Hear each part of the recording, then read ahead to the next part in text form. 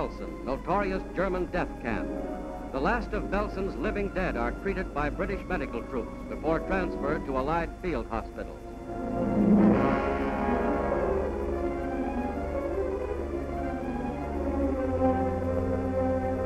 Insecticide is applied to liberated prisoners.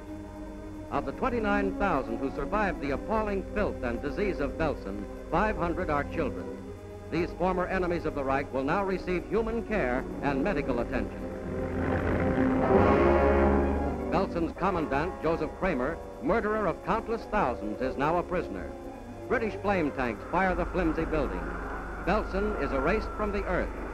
Buchenwald, Dachau, Nordhausen, Belsen, names of shame that free men must not forget.